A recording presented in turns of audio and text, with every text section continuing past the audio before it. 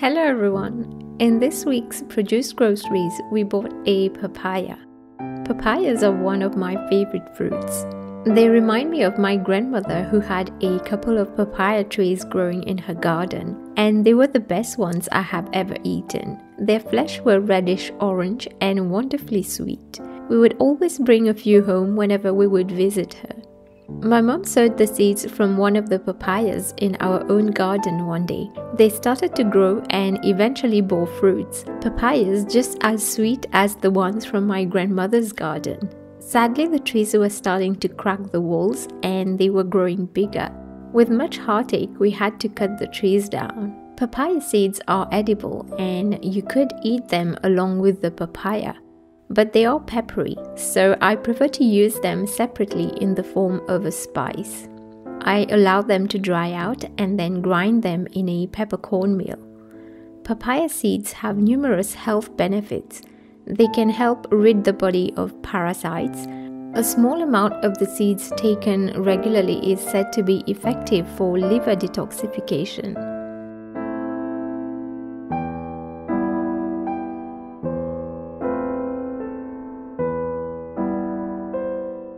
Kevin and I had half a papaya along with half of a grapefruit each.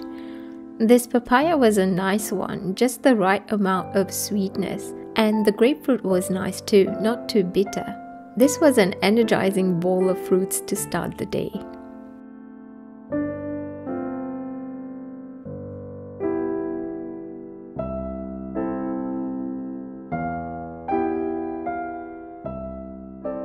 About an hour later, we had a second breakfast of oatmeal with some chopped raisins and a drizzle of maple syrup. Kevin likes to chop the raisins as they can be quite sweet sometimes, so chopping them makes their sweetness more subtle in the porridge. We had our usual cup of tea with our oatmeal.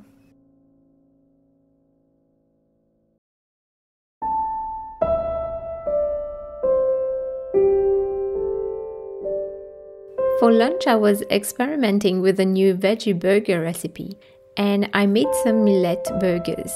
They were actually a request from one of our viewers, so I'll be sharing the recipe for these burgers sometime in the near future. Kevin had these burgers in some French baguette with margarine and vegan cheese spread, some salad leaves and Sriracha.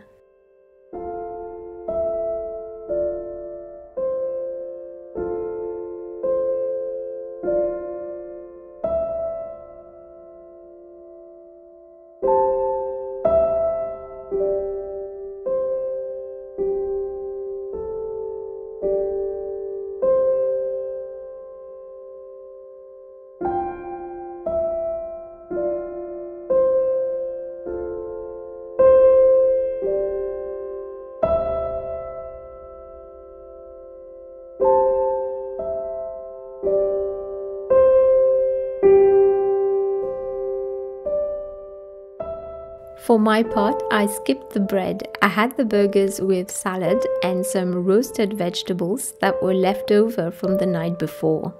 I accompanied all these with some store-bought dolmades or stuffed vine leaves. Dolmades make great appetizers, but I often use them as part of a meal. I do have a recipe for some homemade dolmades on the blog.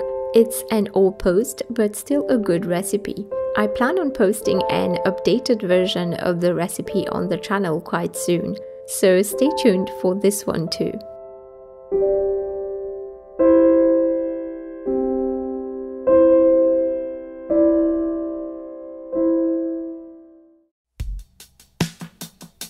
After lunch, we went out to get a few groceries at the Asian store.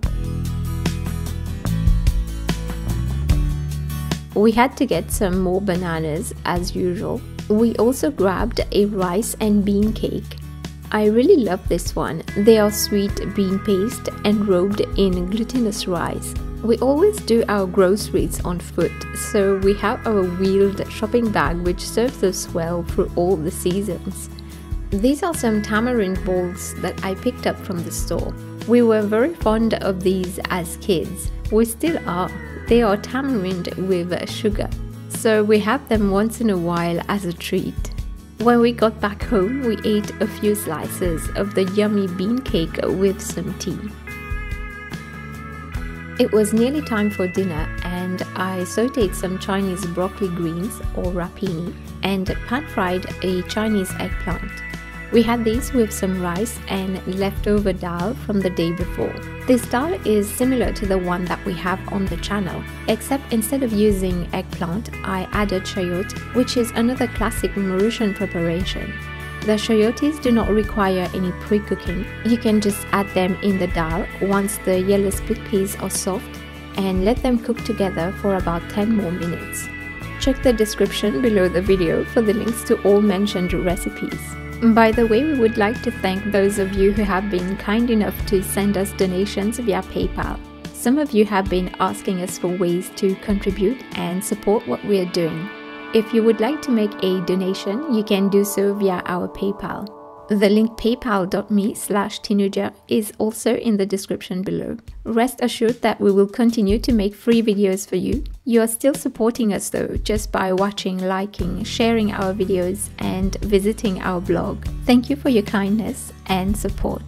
If you've enjoyed this episode, please like and share this video because love only grows by sharing.